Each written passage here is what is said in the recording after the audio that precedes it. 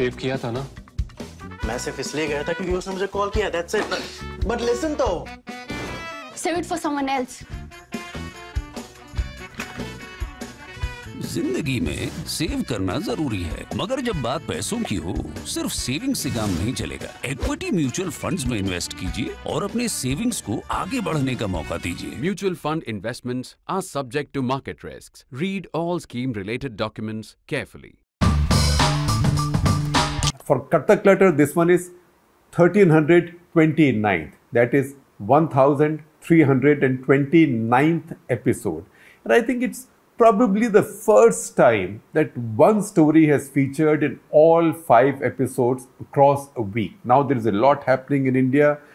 Elections are coming up. Parties are declaring their candidates. Election Commission has announced the dates for state elections which are coming up now. So it's not as if we don't have the choice of other news. But the Israel-Palestine Middle East story is so big, it is dominating not just the global news cycle, but also the Indian news cycle. It's also very important, and that's why we have stuck with this story. It's also a story on which we don't see that much coverage in Indian media, and frankly, truth to tell, if you see a lot that comes up on our TV, that's really still entertainment being passed on as live reporting. So there is some degree of need and some degree of hunger, in fact a great degree of hunger for better information and understanding from facts. Because when it comes to clutter, this is among the most cluttered regions in the world. That said, what is it that we are talking about today? Today, we are looking at the key organizations. You can call them key extremist organizations. Some of those are described and listed by many global powers as terrorist organizations.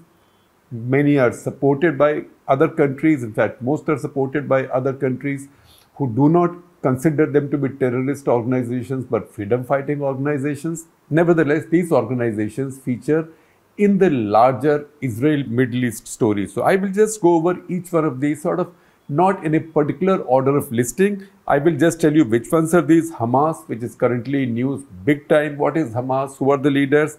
Fatah. As part of Fatah, we also have linked to Fatah, we also have Palestinian Authority and Palestinian Liberation Organization. Then there is Hezbollah, the Shiite party, the Shiite group, and Palestine Islamic Jihad. So we go over these in a little bit of detail for our better understanding, which is the spirit of Cut the Clutter. And I will share some articles with you, some links with you, which you can read if you want to understand these better in greater detail, or maybe if you are preparing for the UPSC or something. Right now, I'm giving you a gist as per my understanding. So first of all, what do these organizations, what kind of a cocktail have they now tossed up in this region? So I quote from Paul Salem, who's president and CEO of Middle Eastern Institute, who says that other countries like Syria and Lebanon, those countries need watching because this war can spill over into those countries from Israel and the Palestinian regions. That is the Hamas area, Gaza, maybe the West Bank, something or the other goes on there all the time. But those are chut-put incidents leading to loss of life. But maybe it can also spill over into other sovereign countries in the neighborhood, namely Syria and Jordan. Then he says, and I quote from him, strategically, Hezbollah's function is to remain as a deterrent for Iran to dissuade Israel or the US from carrying out any direct action against Iran. So for Iran, the Hezbollah and the power it wields and the strength it has in Lebanon, next to the northern borders of Israel, their presence is needed there so that if the Americans or the Israelis want to take any direct action against Iran, they can retaliate right there, they can build up pressure right there. And Hezbollah is a very strong organization. We'll talk about this.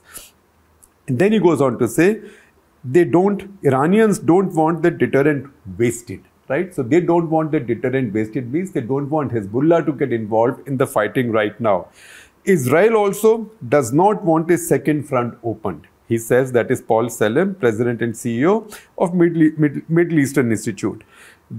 Then the fact is that from all the reading that you can get on the Middle East, you will know, and it's very simple because numbers are there, that Hezbollah actually is a much stronger and much bigger organization than Hamas. It's also much better armed. It's in another country. It controls almost the entire South Lebanon. Lebanon is a poorly governed country with a very divided government. So it has a territory of its own in a sovereign country. It also has a connection to its patron Iran. In fact, it's a land connection because Iran can bring armaments and ammunition into Syria, truck it, bring it in convoys across Syria into the Lebanese territory controlled by Hezbollah. So Hezbollah is much, much stronger than Hamas. Because I heard Fareed Zakaria say in an interview that if Hamas fired 5,000 rockets at Israel, Hezbollah has 150,000 rockets because they have a lot more. They have direct access to Iranian supplies. Now, 5,000 rockets fired so quickly nearly overwhelmed the Iron Dome system because many broke through and caused damage. What will happen if Hezbollah also starts firing its own arsenal, and if they do it as Hamas is also doing it, that will be very tough even for the Israeli military. That's why the Israelis don't want to fight Hezbollah now. They don't want to open that second front. And I have also explained to you why it may not be in Iran's interest right now to get Hezbollah involved, because Hezbollah is their hedge. Hezbollah is their deterrent against a direct American or Israeli action against their mainland. Now, what is Hezbollah? Hezbollah, that's the one we'll talk about first. Hezbollah is a Shiite, purely Shiite organization, unlike Hamas, which is Sunni. Hezbollah is a Shiite organization. It's fully backed by Iran and also has support from other Shiite militias and countries. The Houthis, for example, in Yemen, or some other Yemenis militias, some Iraqi militias. It has some support from there, but basically patronized by Iran. See, watch their reaction to Hamas attacks. They've described Hamas attacks, and I quote from their statement, and I quote, "Decisive response to Israel's continued occupation and message to those seeking normalization." That's very important because who's seeking normalization, that they have a problem with. The countries seeking normalization are countries of the Arabian Peninsula. That is the Gulf Arab countries. UAE has already normalized. Bahrain has already normalized. Morocco, Sudan, etc. also are on the picture. But the big daddy there is Saudi Arabia. Israel and Saudi Arabia have been very close to signing a deal, and that's got who upset? That's got the Iranians very impatient. And that's why you can see in the Hezbollah statement that concern expressed. Now, will they get involved in the fighting in Israel? We don't know for sure. But I can quote the Lebanese foreign minister, that is Abdullah Bo Habib, who says that he's been told on good authority by the Hezbollah leaders that they have no intention of getting involved with the fighting right now. So what is Hezbollah? Hezbollah was formed in 1985. You can say 1982, there were some signs of it, or some incipient organization came in, but basically in 1985. It came into being in 1985. It's today led by its Secretary General, Hassan Nasrallah. It also has a military wing or a paramilitary wing, as they call it, which is called the Jihad Council. It also has a political wing in the Lebanese parliament. So in Lebanese politics, it's a legit political party. That's the important thing to understand for us. And that's why we say the Middle East is so complicated and so cluttered. So what is it that the top leader of Hezbollah, Hassan Nasrallah, said? So Nasrallah said in his statement that the Hamas attack sends a message to the Arab and Islamic world and the international community as a whole that the Palestinian cause is an everlasting one, alive until victory and liberation.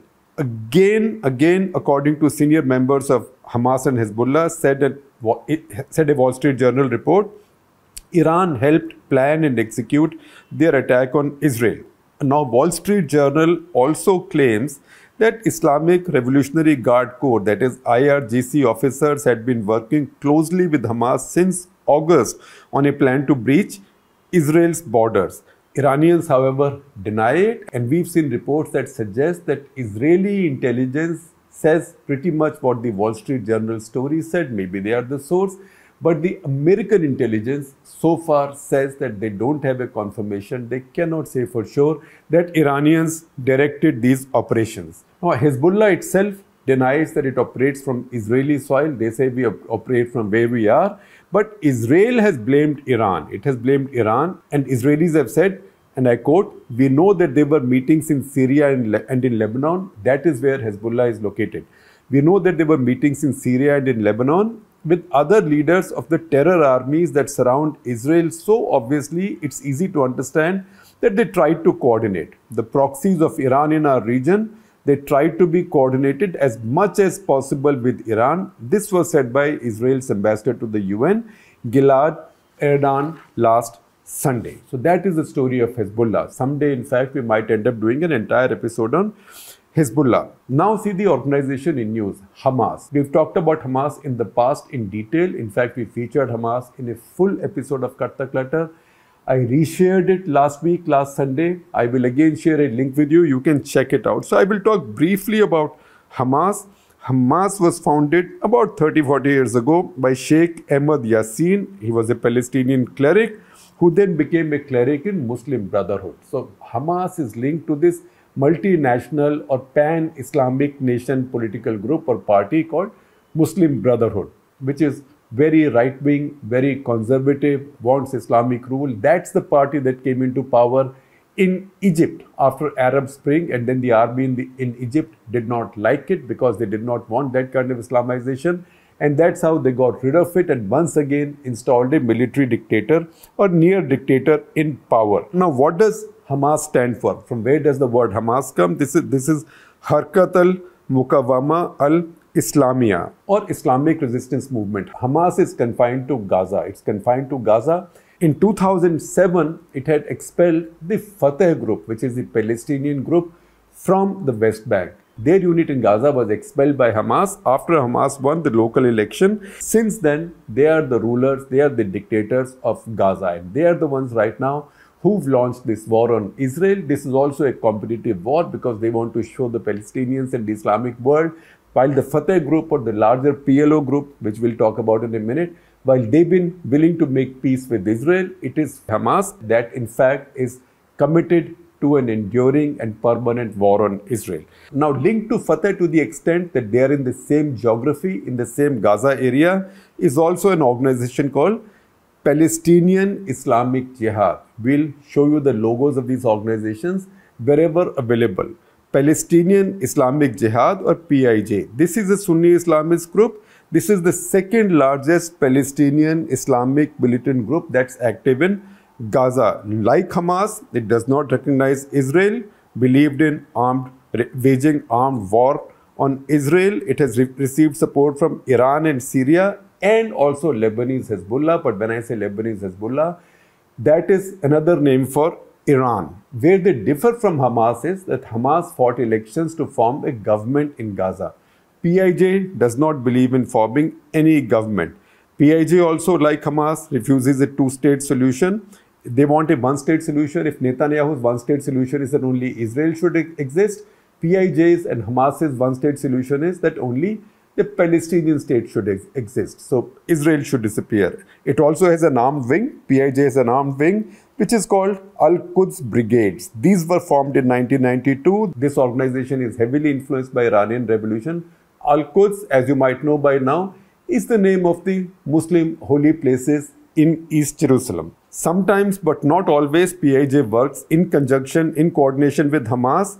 It maintains offices in Syria and, no surprises, Tehran. It was designated as a foreign terrorist organization by the US as far back as in 1997. Its leader is Ziad al-Nakala, who himself was declared a specially designated global terrorist in 2014. But with Hamas, they are like a younger sibling. Hamas is the dominant force in Gaza. Now look at some of the other organizations, and these three in a way are linked. That is Fatah, Palestinian Liberation Organization, PLO, and also Palestinian Authority. So Palestinian Liberation Organization now is like a confederated entity in which many groups participate. The largest of these groups is the Fatah Party. So what is PLO today? PLO is an umbrella organization, includes multiple parties as I just explained to you. It also represents Palestine in the United Nations. It also has some kind of an armed force, PLA, in this case Palestinian Liberation Army. Don't confuse it with Chinese PLA. It is like a military branch of the PLO, but right now not that active, not carrying out a lot of military activity. Now Fatah is its largest constituent. From where does that name Fatah come? So Fatah is the reverse acronym for Arabic translation. So the Arabic name is Harkat al-Tahrir al-Watni al-Filistani. This is translated in English as Palestinian National Liberation Movement. Now Fatah is the reversed acronym of the Arabic name. As we know, Arabic is written from right to the left. So that is the Fatah Party. Fatah Party was founded in 1959 by Palestinian diaspora activists because Palestinians had been scattered all over the place. These activists included late Yasser Arafat and the current president of Palestinian Authority, that's Mahmoud Abbas. This was after the 1948 catastrophe, or Nakba as it's called in the local traditions. Initially, the group opposed Israel, used guerrilla warfare, but ultimately renounced terrorism. A lot of the movies that you see set in the 70s, 60s, maybe some in the 80s also, the fighters, the Arab fighters, Palestinian fighters they feature are fighters from PLO. So they were called a terrorist organization. Now, in 1988, after the statement from Yasser Arafat, this organization like PLO recognizes Israel. It recognizes Israel, but wants the borders of pre-1967 Israel restored. In 1967 war it is that in the Six-Day War, Israel defeated three larger Arab armies, that is Egypt, Syria and Jordan, and gained territory which was 4 times its original size. This party recognizes Israel but wants Israel to be reduced to where it was before the Six-Day War in 1967. That we know is not going to happen, but these negotiations go on. This party, the PLO, the whole lot, signed a whole bunch of accords with the Israelis in early 1990s called Oslo Accords in Norway. In Oslo Accords, there was proposal of a two-state solution, and that's why they recognized Israel. That is something that Netanyahu and his government have now gone back on. Fatah, as part of PLO now, rules the West Bank, and the government is headquartered at Ramallah. And finally, again, this is not a party that's a combatant, but that's a party which is central to what's happening in the Middle East, which is central to what's happening between Israel and the Palestinians, because they have the most support, the votes, the credibility. That's the Palestinian Authority. Palestinian Authority came into being in 1994 after secret negotiations between PLO and the Israeli government in Norway. In 1993, I told you that's when the Oslo Accords were signed in Norway. In 1996, Yasser Arafat of the Fatah Party was elected president of Palestinian Authority. He was succeeded by Mahmoud Abbas, who, as we told you just now, was a co-founder with him of Fatah in 1959. So now Palestinian Authority was set up as a kind of provisional government until Palestine got a full state, autonomous, sovereign status. That hasn't happened, and impression has grown that remain much too much under Israeli influence, and that is something that Hamas has done nothing to discourage, because Hamas would have thought even before they launched these attacks, these spectacular attacks, that these will burnish their credentials to be the only true leaders of the Palestinians. So that is where the tussle is. I thought it's very interesting and very important that we talk about these organizations who are central to what's happening. And before I let you go, let me also give credit where it's due. Very often you ask me, who's your research team? Who researches for you? So there are my colleagues in my office who every now and then pitch in and help. Now for a lot of our geopolitical episodes, the person who deserves credit most of all is a young person, in fact a school student in Seattle, Shreya Shankar. Through this week and also going back some more time for our geopolitical episodes, Shreya is a person I need to thank.